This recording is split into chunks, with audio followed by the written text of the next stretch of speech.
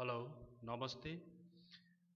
आजको लेसनमा common instructions इंग्लिशको ठुलो ठुलो कुराहरू पढिसकेको हुन्छ, तर सामान्य रूपमा कहिलेकाहीँ घरमा प्रयोग हुने जस्तै फ्यान चलाऊ भन्नुपर्छ, ढोका बन्द गर भन्नुपर्छ, हैन, पानी ल्याऊ, चिया बनाऊ, यस्तो कुराहरू चाहिँ छुटिराखेको हुन्छ।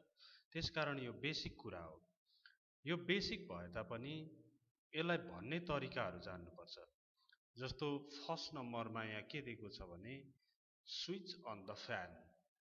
एउटा कुरो छ, कुनै पनि कुरा, कुनै पनि मसिन अथवा अरू नै कुनै पनि होम अप्लायन्सेसहरू, वासिङ मसिन होस् कि माइक्रोवेभ ओभनहरू होस् कि अथवा चाहिँ राइस कुकरहरू होस्, जे पनि स्विचबाट चलाउनेलाई स्विच अन भनेपछि खोल्ने अनि स्विच अफ भनेपछि बन्द गर्ने हुन्छ।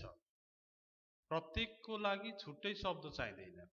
जुन जुन स्विचबाट चलाइन्छ तिनीहरूलाई स्विच अन भन्यो भने त्यसलाई खोल्ने बुझिन्छ, स्विच अफ भन्यो भने बन्द गर्ने बुझिन्छ।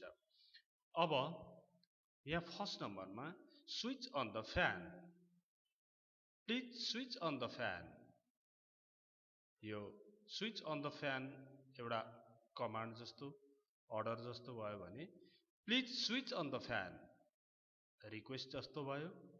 अझ राम्ररी रिक्वेस्ट गर्नु पर्यो भने excuse me can you switch on the fan भन्यो भने झनै राम्रो भयो र अझै बढी रेस्पेक्ट हुन्छ कुड लगाइसकेपछि, है।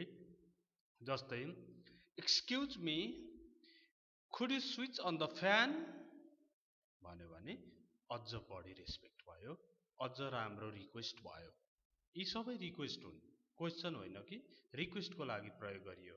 Can you switch on the fan or could you switch on the fan, यिनीहरू। र यिनीहरू यो क्यान यु र कुड युलाई भन्दाखेरि राइजिङ टर्नमा भन्नुपर्छ। भनेको अगाडि चाहिँ अलिक लो भोइसमा र जति जति यता लास्टतिर जान्छ उति नै हाई गर्दै जाने। जस्तै can you switch on the fan,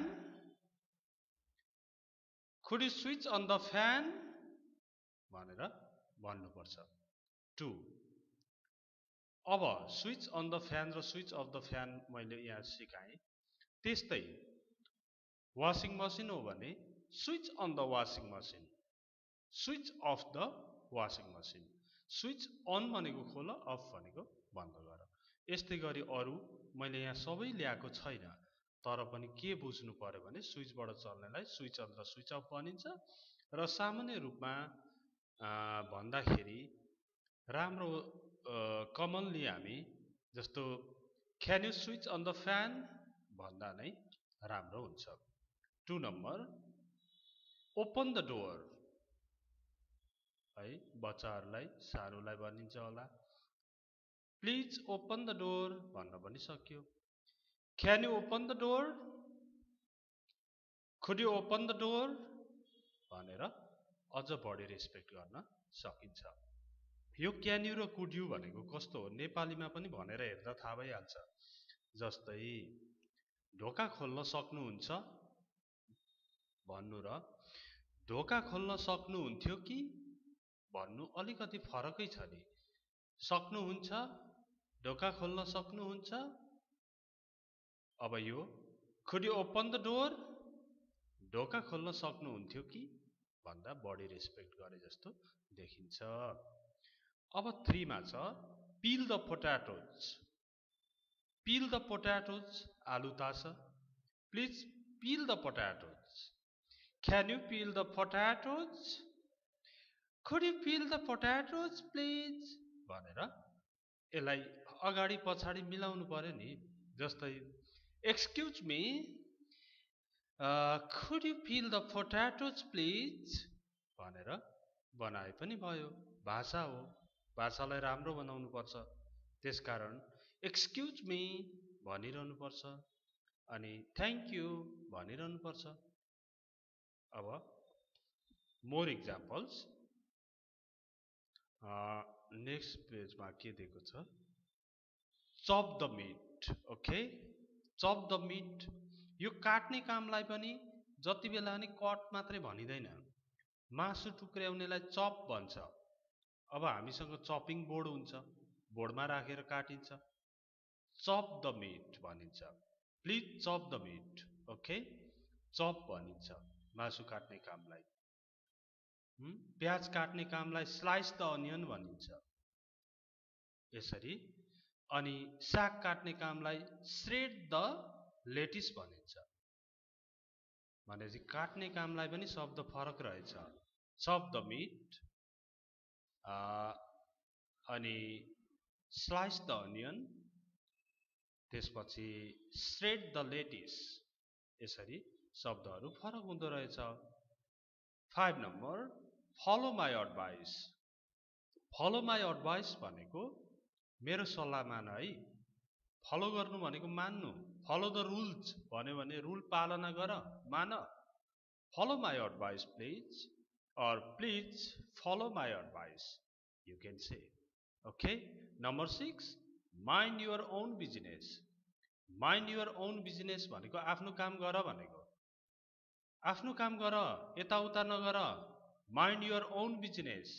Okay, अब कोही केही काम लगाएको छ, अरू कुरामा ध्यान दिइरहेको छ भने त्यसबेला excuse me, please mind your own business.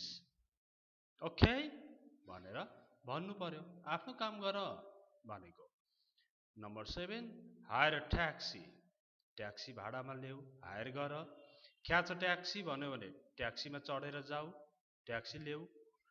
Higher a taxi भन्यो भने ट्याक्सी हायर गर, भाडामा ल्याऊ. 8 number, take care of the child. बच्चाको हेरचाह गर. Please take care of the child. बच्चाको हेरचाह गर्नुहोस् है. Okay. 9 number, inform the police. पुलिसलाई इन्फर्म गर, जानकारी देऊ. Please inform the police. Okay, हामीले यहाँ 9 नम्बरसम्म प्र्याक्टिस गऱ्यौँ. 10 नम्बर, मुभ अ बिट. अलि पर सर्नुहोस् भन्नु पर्यो. सरी, अलि पर सर्नुहोस् भन्नु पर्यो भने मुभ अ बिट भनिँदो रहेछ. अब कसैलाई गाडीमा चढियो, अलि पर सर्नुहोस् न भन्नु पर्यो भने एक्सक्युज मी भन्ने पहिला. यस प्लिज भनेपछि can you move a bit, अलि पर सर्न सक्नुहुन्छ भयो.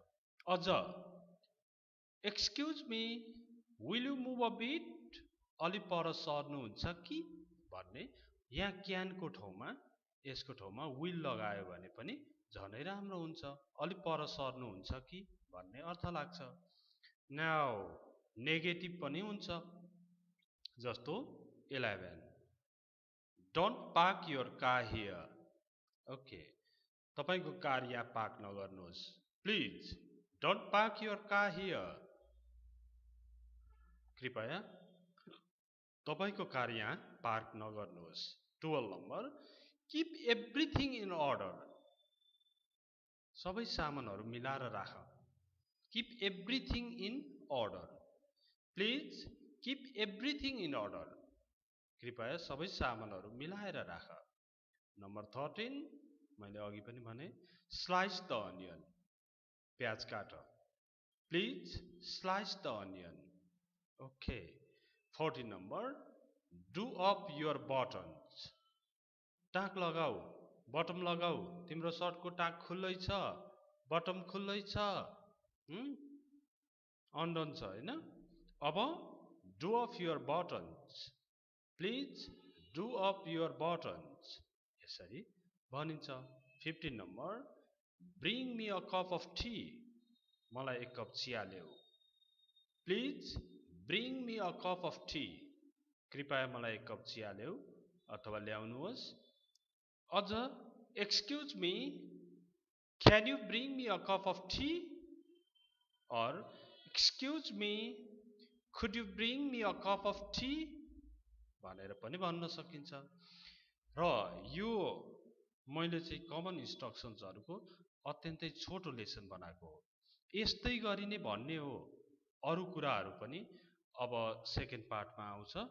यसको लागि तपाईहरुले यो भिडियो सब्स्क्राइब गर्नुहोस्, लाइक्स डिसलाइक्स गर्नुहोस् अनि अरु भिडियोहरु पनि स्वतः तपाईकोमा आउँछ अथवा युट्युबमा गएर नेत्रप्रसाद घिमिरे भनेर सर्च गर्ने अनि द बेस्ट प्रिपरेसन भन्ने छ त्यसमा क्लिक गरेपछि अरु 36 वटा यस्तै भिडियोहरु हेर्न पाउनुहुन्छ best of lock thank you